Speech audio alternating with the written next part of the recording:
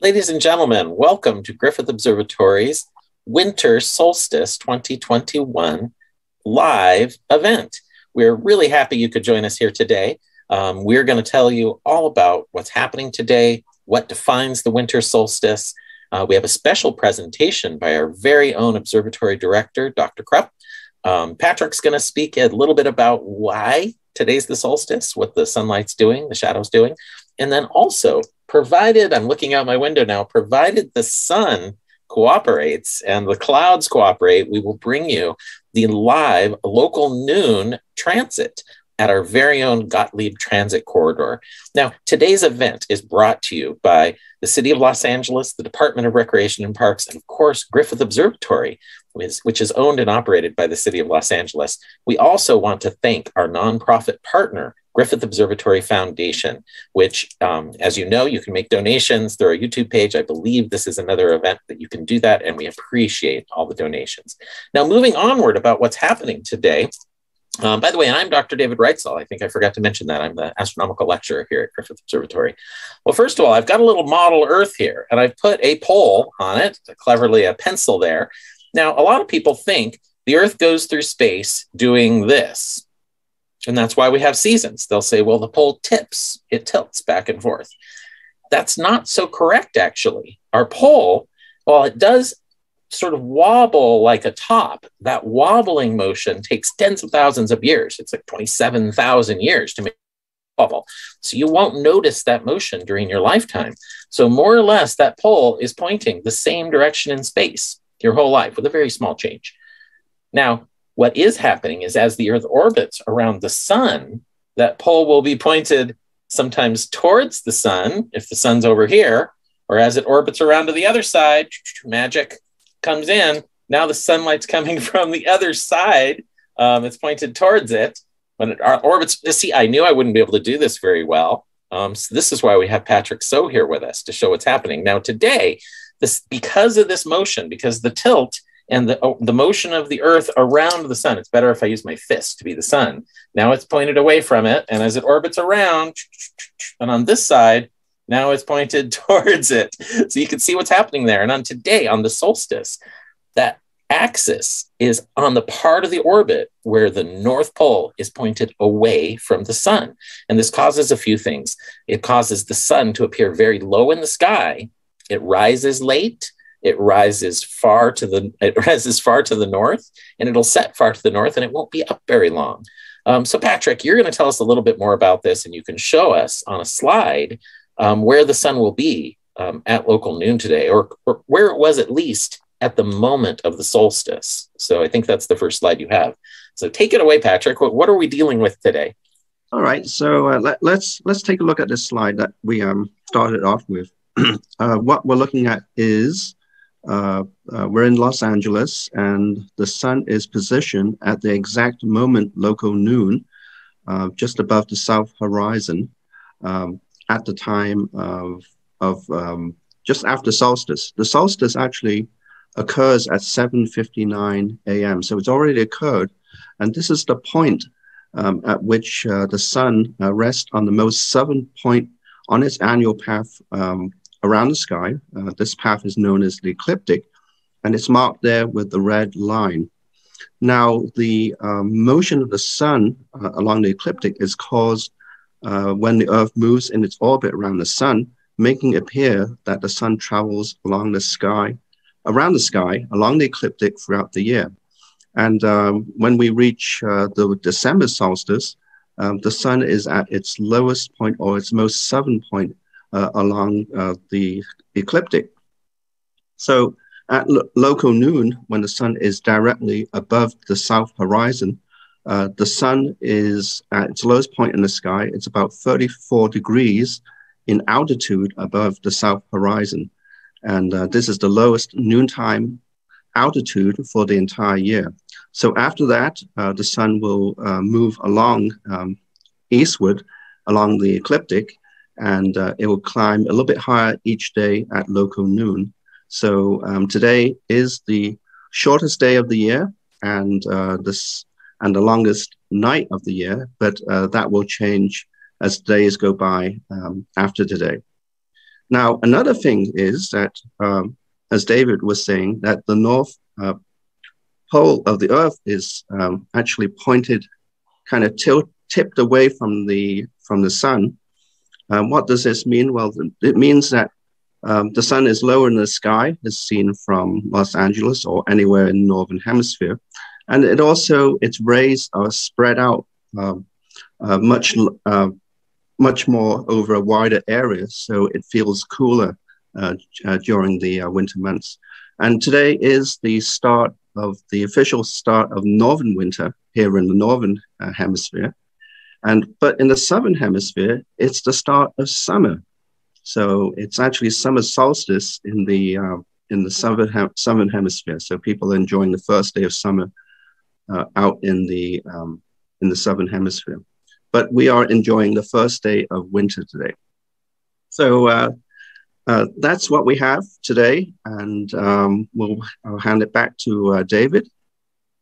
Well, thank you, Patrick. I think my internet went a little unstable there, so if I disappear on you here, it's that my internet at the observatory is slightly unstable, I think. Anyway, well, thank you for that. That explained the pole being pointed. Now, keep in mind that axis of the Earth points the same direction, and as the Earth orbits the sun, that 6 months later, that North Pole will be pointed towards the sun, and we'll experience the first day of summer. Now, autumn and spring, the first day of this is all northern hemisphere, by the way. I want to make sure it's clear. The southern hemisphere is experiencing the opposite, the polar opposite, actually, events, where the first day of winter up here is the first day of summer for southern hemisphere. So this is really the December solstice, as some folks like to call it, but we're in the northern hemisphere. It's the first day of winter up here, so you'll hear us call it the winter solstice a lot. But we don't mean that anybody in the southern hemisphere isn't experiencing the first day of summer. For them down there, the South Pole is pointed towards the sun. They will experience very long days. The sun will be very high in the sky. The radiation coming from the sun is concentrated. You can picture it as having a flashlight. And if you shine the flashlight straight down, it makes a very small spot on the ground. All the energy coming from that light bulb is illuminating that one small spot. The energy is being transferred from the flashlight to the ground. Well, a lot of it is scattered and bounced back to your eye, but you get the idea.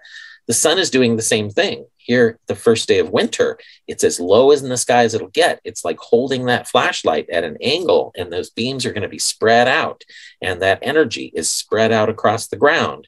Not only that, so each little square inch is getting far less energy, so it's colder. We aren't gathering as much of the sunlight in our part of the world.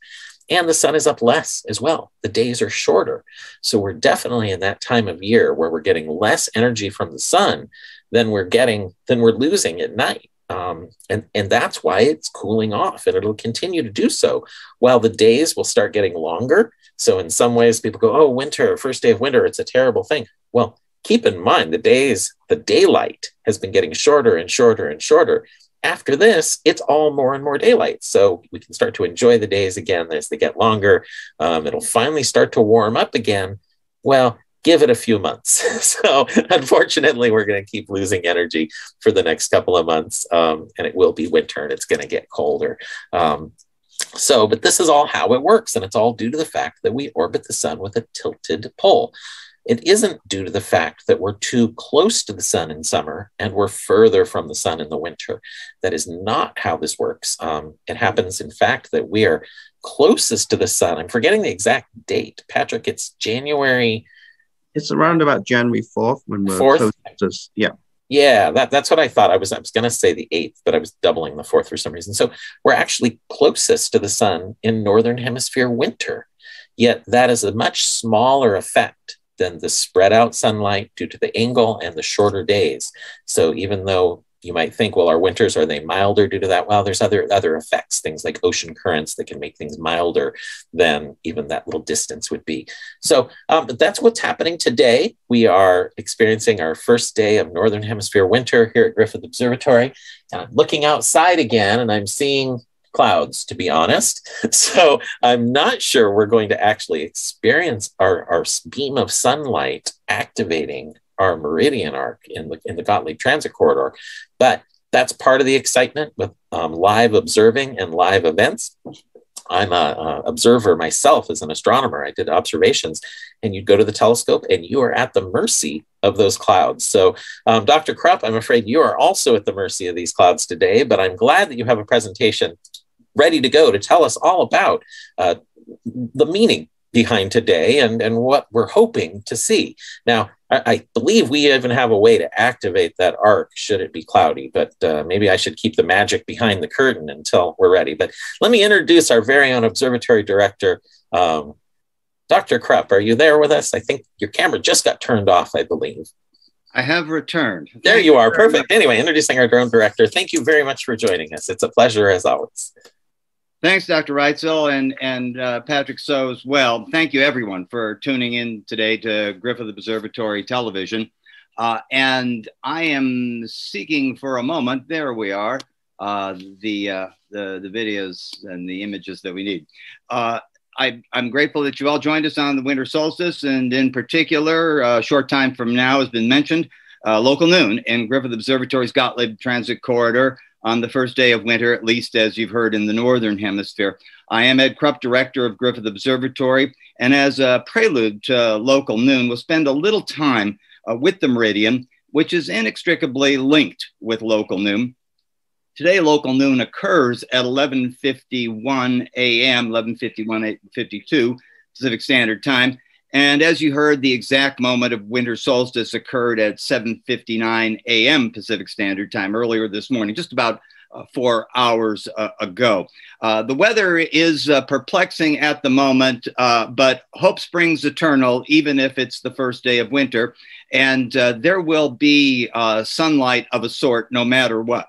The meridian, of course, is just a fundamental reference in our system of directions. It's just a line that runs on the ground from true north to true south, much as you see in this diagram as you're looking north. And wherever you go, there you are on some local meridian. There's another one right there.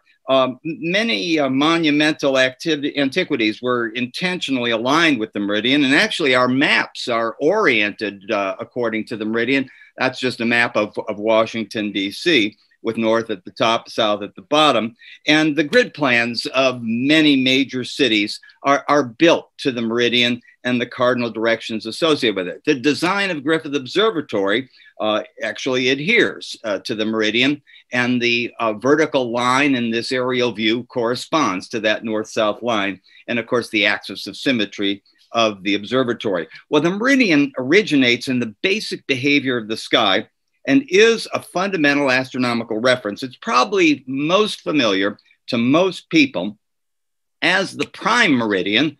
That's, of course, the meridian at Greenwich, England. And the Greenwich meridian serves as the adopted 0 point for longitude on the Earth. It's a primary attraction at the Old Royal Observatory at Greenwich near London. People stand on the meridian, people sit on the meridian, people observe on the meridian. So the meridian is then the north-south line, and we identify those directions, north and south, through the most fundamental motion of the sky, its daily rotation, which is a product of the Earth's spinning on its axis.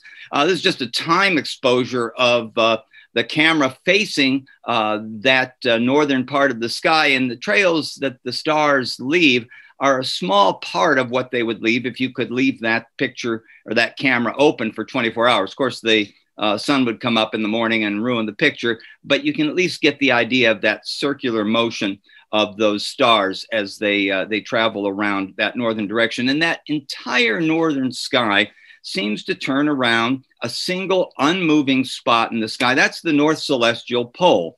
And Polaris, the pole star, is fortuitously close to that position. The direction on the ground directly below the North Celestial Pole, marked by that little black dot in the diagram there, that is in fact the cardinal north or true north.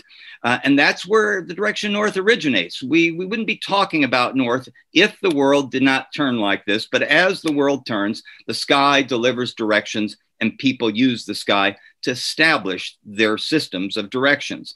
So as the sky rotates around the North Celestial Pole, the objects in the sky, the sun, the moon, the planets, the stars, they all cross or transit the meridian. Here with a view of the Earth as if it were the center of the universe inside the globe of the sky, certainly not a physical reality, but kind of how it looks if you're on the surface of the Earth. And from this point of view, sort of outside of the sky, we see the sun over there on the right, rising in the east, and then beginning to climb an arc that crosses its highest point at the meridian, and then goes down there in the west at the horizon and disappears for the day. Well, all of the objects in the sky do this, but the word meridian is rooted in the words that mean midday or noon. And when the sun transits at local noon, that's when the sun is at its highest point like this. So when the sun is east of the meridian, it is ante-meridium or AM, before midday. When the sun is west of the meridian, it is post-meridium or PM, or after midday. For the record, noon is neither AM nor PM, and the same is true for midnight. They're just noon and midnight. So the meridian is a time and also a place and also a direction. And the meridian is also that celestial arc that vaults the sky from the north point on the horizon through the zenith directly overhead to the south point on the horizon. And in fact, every month, astronomy magazines like Sky and Telescope publish an all-sky map equipped with a celestial meridian. The blue vertical line that bisects the chart from north to south, from the top to the bottom, with the zenith at the chart center is in fact the meridian line as it's mapped onto the sky chart. Now, from the surface of the Earth, the distinction between north and south is profound. The stars travel in circles around the north celestial pole, but looking to the south, the stars appear to follow longer and flatter trajectories. They're still moving in circles, but the circles are much, much bigger compared to our perspective here on the surface of the Earth. And so their migration looks strikingly different, and people notice that difference and create their direction systems, and sometimes according to what they see in the sky. Our ancestors were aware of these directional distinctions, and our ongoing use of them really is just a perpetuation of old habits. Evidence of these habits shows up in many ancient and prehistoric sites. For example, a natural rock shelter in Ventura County, California, a place called Alder Creek, is enriched with Chumash pictographs. You're looking outside the shelter in that view, and then inside, up on the ceiling of the shelter, Chumash California Indian pictographs are all over that ceiling and elsewhere in the shelter. And the place seems to have been chosen for this symbolic enhancement because by chance it opens due north. When you're inside at night and looking out, you get a view of the north sky, the North Star, and therefore the North Celestial Pole.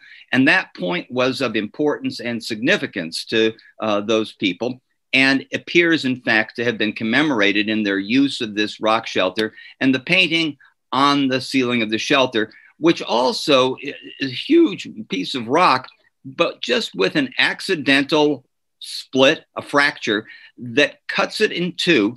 And that fracture also is like a line that points directly up to the North Pole of the sky, all by chance, but presumably noticed and taken advantage of by the people that lived in California. The same principle is deliberately expressed in monumental architecture in Chaco Canyon in northwest New Mexico. Pueblo Bonito, a large multi-story apartment you see here, is a complex oriented with the meridian, and it commemorates its orientation in the north-south wall that bisects the two principal zones of the building's plaza.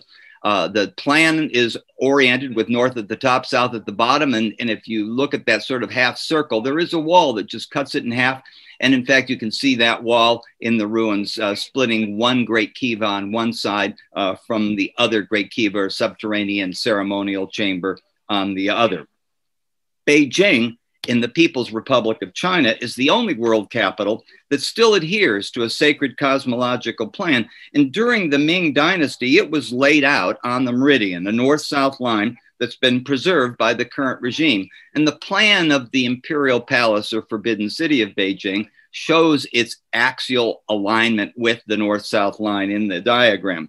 It's apparent as well, just to the visitor, in the ritual walkway to the imperial palace's Hall of Supreme Harmony. This line was focused on the emperor who held court in that hall. And he was the sky's agent on the earth, and he was the terrestrial counterpart to the North Celestial Pole. So just as all the stars circumambulated around the North Pole of the sky, the visible face of the high god Shangdi, the court circulated around the emperor. Migrating now to Egypt, Egypt's Great Pyramid at Giza and the rest of Egypt's pyramids are all cardinally oriented. A map of Giza, again, shows the sides of the pyramids corresponding to north and south and east and west by the true directions. By incorporating cosmic order like this into monumental architecture, the Egyptians miniaturized the cosmos in a terrestrial setting and thereby turned it into sacred space.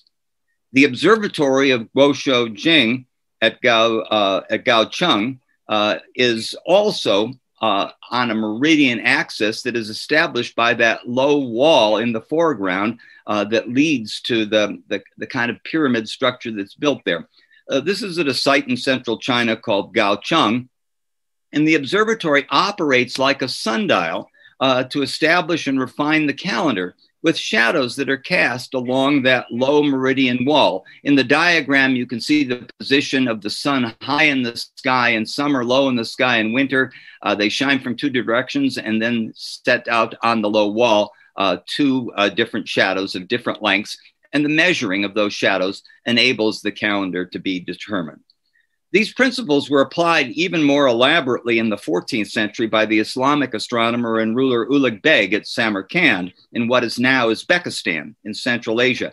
He put an arc on his meridian to observe transits of the sun. Here are views of the remains of that meridian. Part of the underground part still exists today, looking in one direction and looking in the other. But when it was fully operated, an aperture up at the top near the center of the arc would allow celestial objects either to be sighted or the sun to cast a beam onto the arc.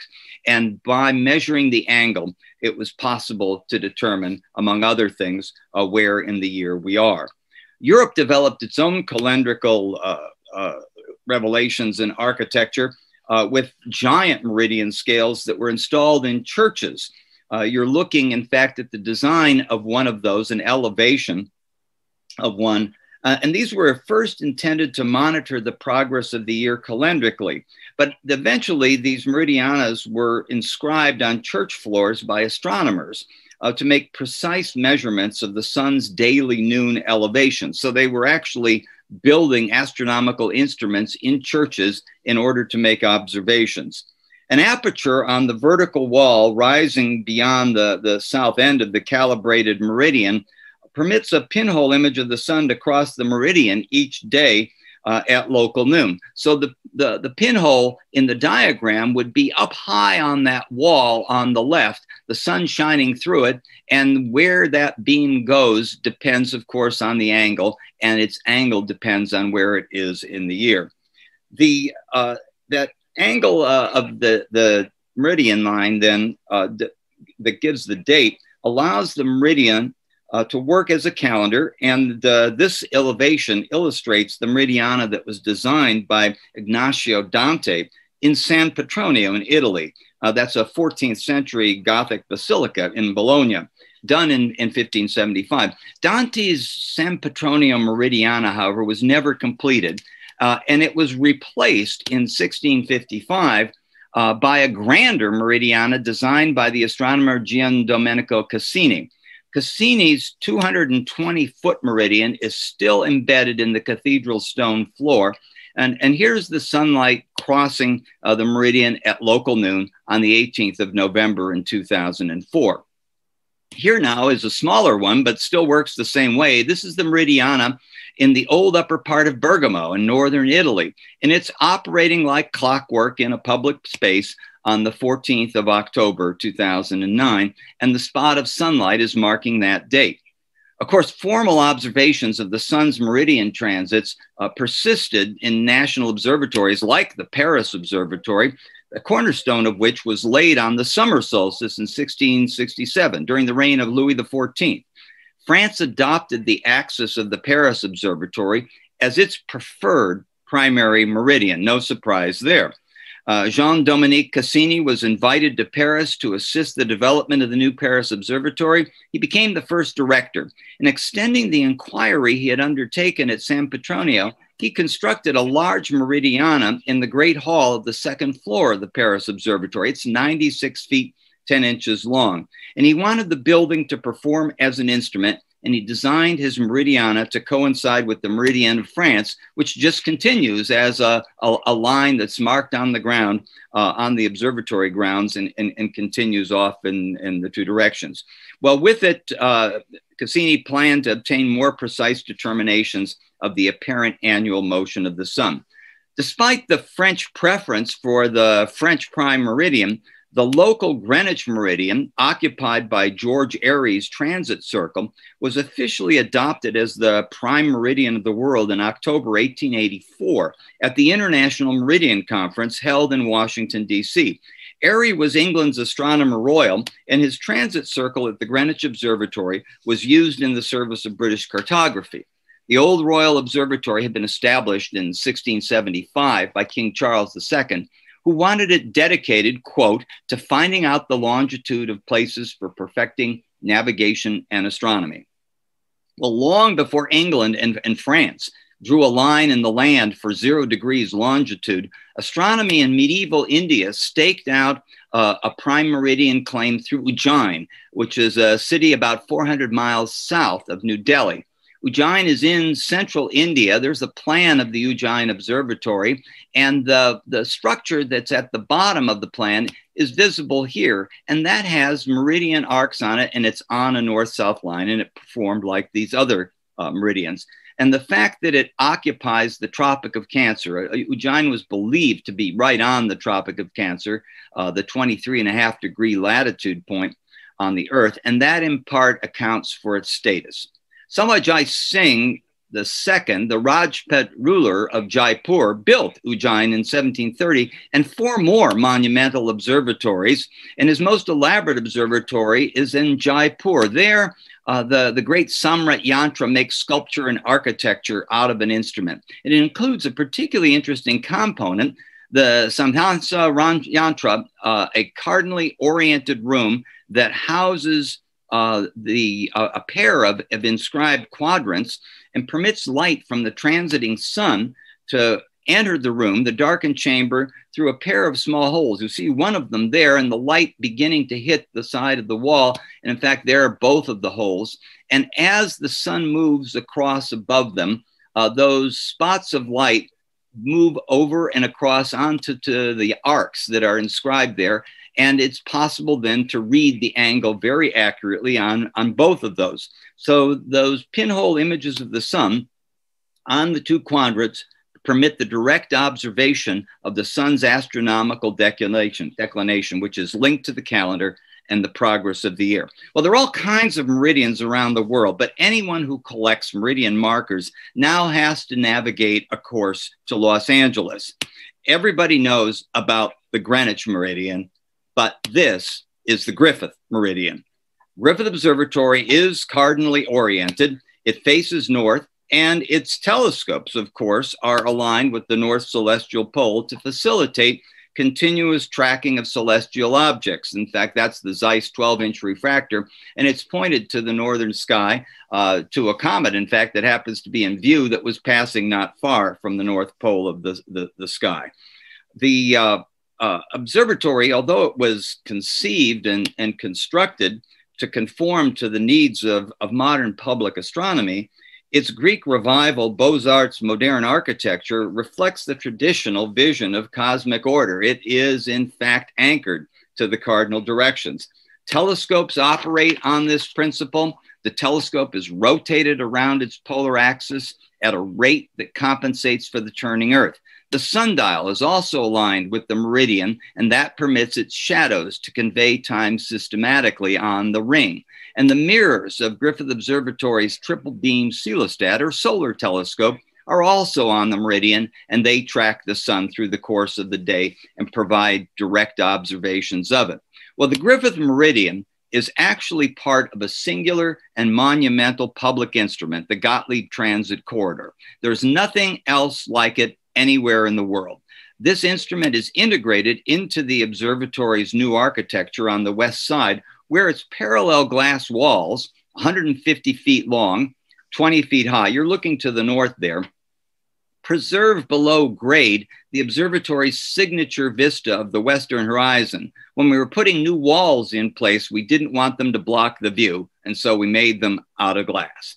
This instrument demonstrates how the sky works through the meridian transits of the sun, moon, and stars over the walled corridor. And the corridor, 10 feet wide, is bisected by the bronze meridian line set into the concrete floor. It extends the full length of the walls, which frame the celestial meridian, and therefore turn what's an astronomical abstraction into a real visual experience. The architecture then reveals the astronomy. At the north end, the meridian line climbs a stairway that's constructed to ascend at the same angle as the angle of the North Celestial Pole. So at night, visitors can sight the North Star along that stairway's central banister. The fundamental character of Griffith Observatory is indicated really right on the front of the building. If you look very carefully at those letters above the north door, they say, those bronze letters declare Griffith Observatory. It's an observatory, and it puts people eyeball to the universe. Well, Griffith Observatory is a public observatory, and the building is filled with instruments. All of them deliver real data and real experiences and transform visitors into observers of nature and the sky through instruments. So we are here mobilized by the concept of the building as instrument. And the Gottlieb Transit Corridor is just another dimension of that immersive encounter with the sky. And there's more to it than just the long glass corridor, the north stairway, and the bronze meridian line. At the south end of the transit corridor, you can see there's like a vertical pillar off in the distance, and a tall night black monolith there actually supports a stainless steel foil. A closer view shows the black monolith and, of course, that stainless foil that's mounted to the top. And on the ground, just north of the monolith, stands a massive and inscribed bronze and stainless steel meridian arc. Above that meridian arc, on the inside face of the glass wall, to the left in this view, on the west, is mounted a huge and heavy ecliptic chart. That is a star chart that shows the constellations that flank the path of the sun through the course of the year.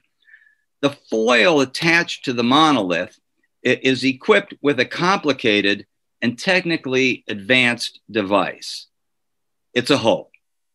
And an object, say the sun, transits the corridor, its light passes through the hole.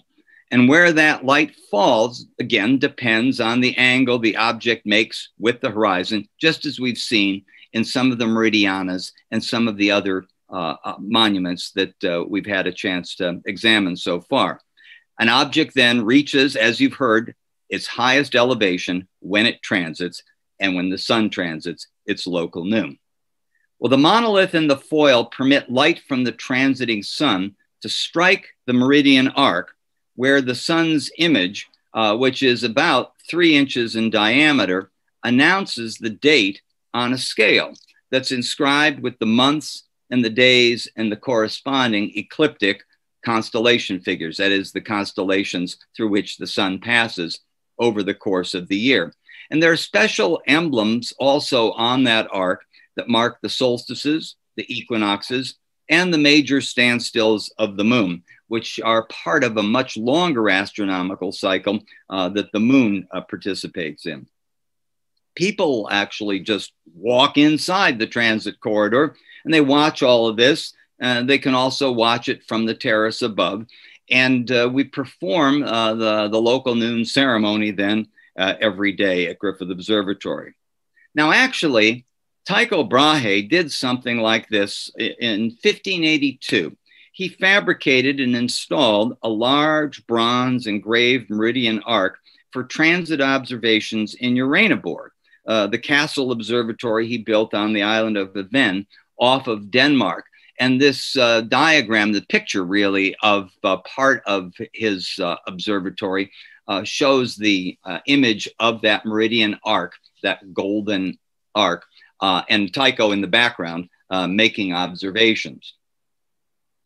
So we have then linked the meridian arc with where the sun makes its daily noon transit with the big star chart on the wall. And this is a little different from Tycho. We've got the meridian arc, the spot of sunlight. In this case, you can see the sun shining almost directly down at the bottom of the arc. This is a view at summer solstice when the sun is at its highest point in the sky at local noon. But we now take that meridian arc and we link it up to the chart that you can see more easily in this view with the undulating curve going through it, which does mark the path of the sun. And a closer view of that would show you the constellations through which that ecliptic line passes. The way we've connected this, though, allows the sun's light, when it reaches the center line, to activate the ecliptic chart. So the sun first edges, that is, that pinhole image of the sun first edges onto the arc. And then as the sun continues to move toward the west, the circle or disk moves more toward the east and closer to that center line on the arc. When it actually gets to the center of the arc, it is marking local noon, but you can see a line of little dark dots that run all up and down that arc. Those are, in fact, sensors built into the arc. And when the sunlight actually connects with those sensors, when they pick up the light hitting them, they transmit a signal to the giant ecliptic arc overhead.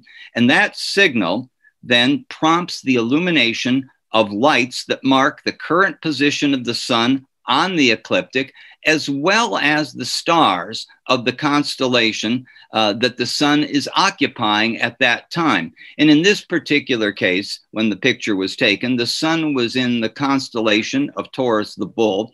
And so those 5 little dots mark the luminous image of the sun on the chart, as well as you can see stars lighting up on the face and horns of Taurus the Bull. So the meridian is a place and a time and a direction. And when visitors arrive at this junction of earth and sky, they occupy a place where space begins. It's kind of a cosmic modem that downloads the sky. They connect what happens in the sky with place and time and direction here on earth in a dramatic, precise, and content-rich revelation in light.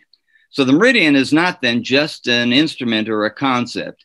It is a stage, and the universe performs on it daily. And I am headed out to the Gottlieb Transit Corridor now, and will join you out there in just a few minutes. Well, thank you very much for that presentation, Dr. Krupp. It's exceptionally informative, interesting, and I'm sure we've generated a bunch of interest for folks to come up here and see it for themselves. So I want to let you know that right now we are generally only open on Friday, Saturday, and Sunday. And you need to prove that you're vaccinated if you're 12 years and older. If you're 18 and older, you need to bring an ID to prove who you are as well. So if you plan on visiting. Now, I have some bad news if you want to visit this week. We're actually closed this Friday and Saturday. We will be open on Sunday, however. Check the website, as always, to verify all this information in case anything changes. Of course, we're in a rapidly changing time right now. We have to follow all the city rules and things like that, such as the vaccine check. But we love it when you come visit us and you can see the Meridian Arc in action for yourself. Although you're going to see it virtually, of course, here in just a few minutes when Dr. Krupp gets down to the Meridian Arc. And once again, this presentation is brought to you by Griffith Observatory, the City of Los Angeles, and the Department of Recreation and Parks. And we also would like to thank Griffith Observatory Foundation, which is our nonprofit partner in all that we do. They make so much of our programming available to the public, provide equipment to us. They provide even the salaries of our part-timers that run our school program. They provide that so that we do not have to charge an admission fee for our kids that come to our in-person or our virtual school program, our online school program that we're currently running. So we thank everybody that makes all the donations as you do this. And again, once again, today is the first day of winter in the Northern Hemisphere. It is the first day of summer in the Southern Hemisphere. Hello, Blake, if you've tuned in down there in Australia. One of our former employees is down there now, helping run telescopes.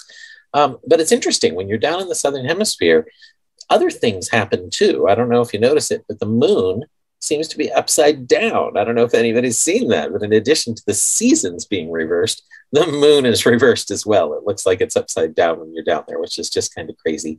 A lot of fun. Other things that are happening in the world of astronomy, of course, I hope you're all paying attention to the upcoming launch of the James Webb Space Telescope. That's supposed to happen on December 24th. So fingers crossed, that's the next big space telescope that we're sending out into space to make observations. It's headed out to an L2 position, which is a little back away from the Earth. It's not just going to stay in orbit around the Earth like the Hubble Space Telescope did. So a lot of steps to come on that in a very, very exciting time. But you know, between now and our next All Space Considered broadcast, which is our premier space news program that we run here at Griffith Observatory, myself, Patrick So, Chris Butler, and Katie Flynn, we all take part in that and bring you a monthly First Friday event.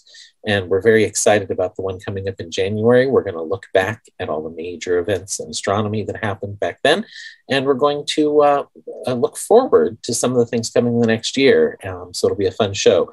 And then we're going to come back and we're going to talk probably Mars in February. And then in March, we're going to have a very special guest with us as well. So look forward to that. Check our website and you can enjoy those programs. So Patrick, do you think we're going to have any sunshine here for our Meridian arc? It's off and on, so it makes this planning for the transit very difficult for us. I mean, it would have been clear cut with our plans if it was clear, 100%. But we'll see. There are breaks in the clouds, and we might get lucky. Otherwise, we have Plan B, which will be revealed. Should it be cloudy. So yeah, indeed. And then of course tonight we will also be bringing you another event where we're going to come to you live and bring you the sunset from Griffith Observatory. So that's going to be a lot of fun as well. So we hope you join us then. We'll go live at 4:30. We'll start the stream this evening. We'll talk a little bit again about what it means to be a solstice and what's happening there. And then we'll watch the sunset, and the sun on the solstice sets in a particular direction. We've actually marked a line out on our sunset terrace that indicates where it's supposed to go down. And if it's clear and we have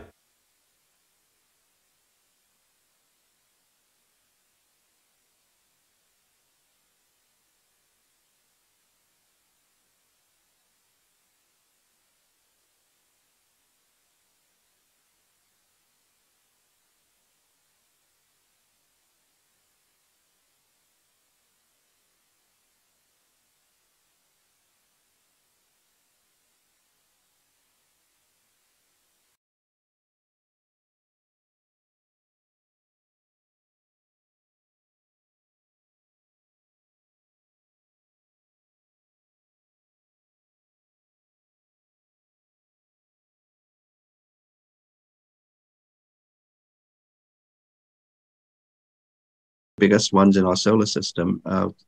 There's the planet Saturn that's visible just above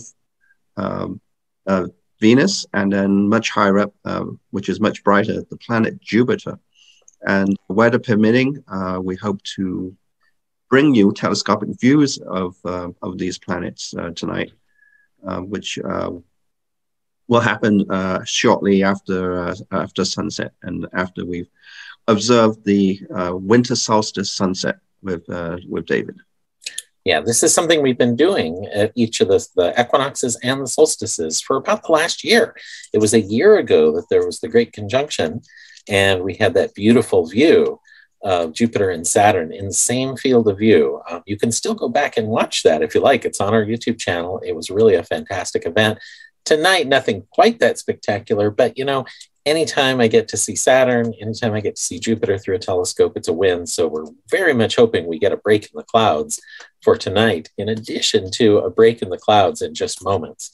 Now, I'm assuming we're going to get an indication here that Dr. Krupp is ready to go down there at the Gottlieb Transit Corridor when he's down there. I know that we're close to that time now.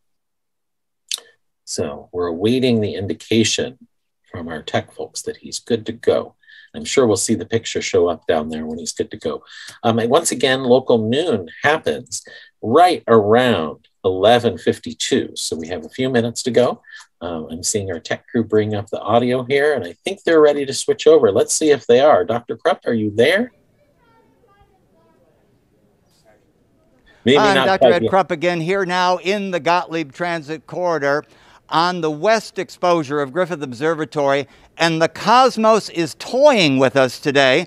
The sun is out there. There are a lot of clouds out there, and frankly, over the next few minutes, I don't think any of us can tell whether this is going to work or not. But because this is Griffith Observatory, there will be local noon. Let me go back to the Gottlieb Transit Corridor, though, for a moment.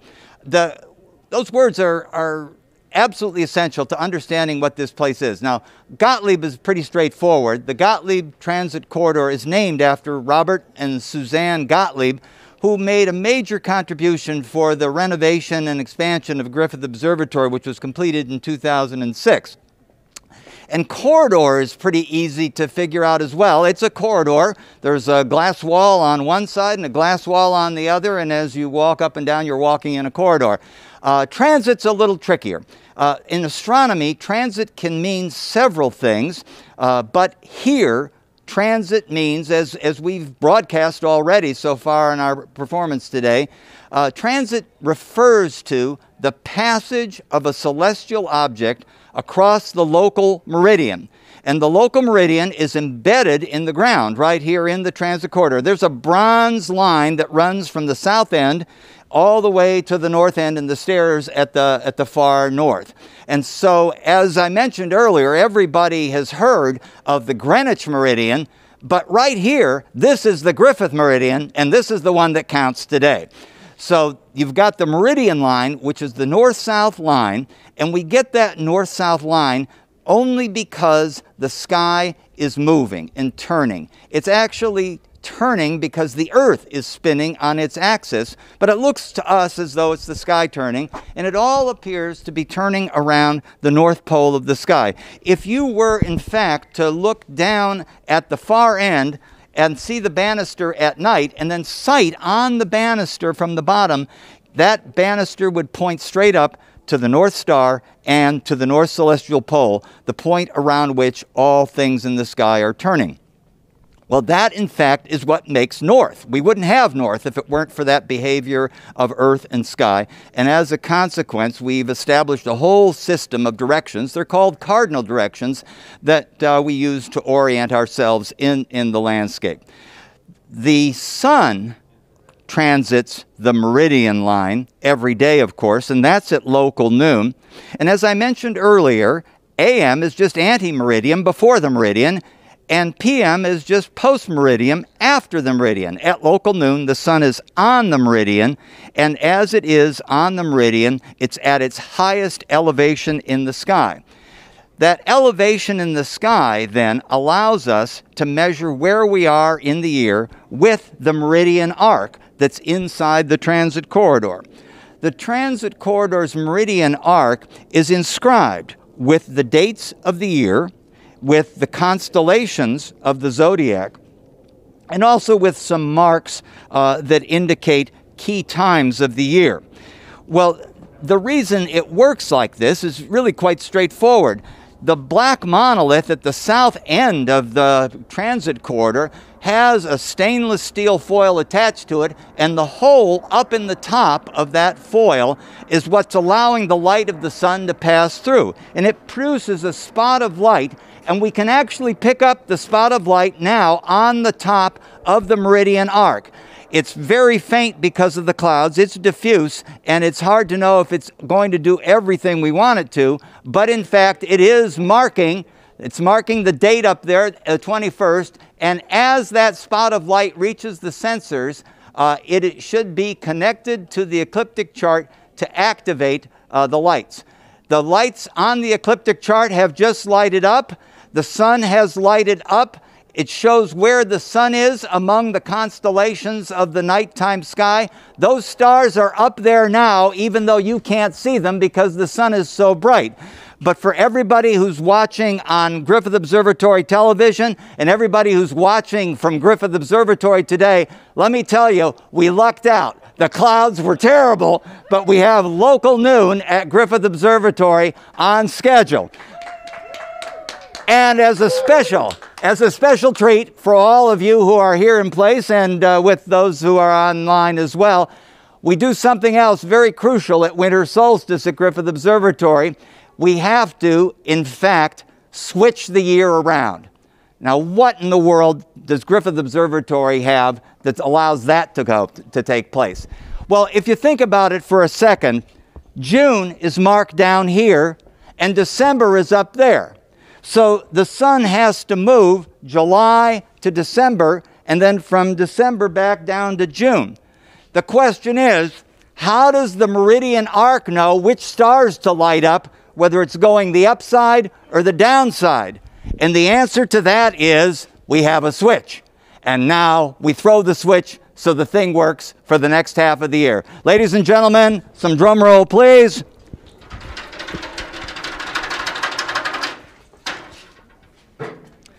Griffith Observatory has preserved cosmic order for the world once again. Thank you very much.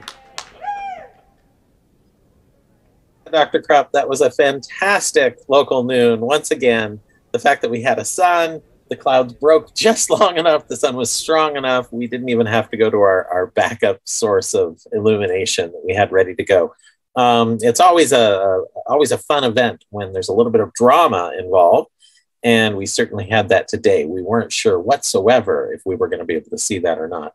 So once again, we celebrated local noon here on the first day of winter. That spot of sunlight will start working its way back up the arc now. And if you come visit Griffith Observatory, you can see that for yourself. Like I said before, we are open this weekend. We will only be open on Sunday. So don't try and come and see us on Friday or Saturday. But if you want to come see the meridian arc for yourself, come on up on Sunday and you can experience it. You can see it happen for yourself. Make sure you do bring proof of vaccination. And if you're over 18, make sure you bring your identification card with you as well. We need to prove who you are.